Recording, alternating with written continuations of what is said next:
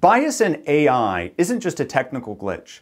It's a governance challenge with real-world consequences. Bias happens when AI systems make unfair or distorted predictions, often because of flawed data, design choices, or even human judgment. It can show up as computational bias, errors baked into the algorithm, cognitive bias from human assumptions, or societal bias, like discrimination against certain groups.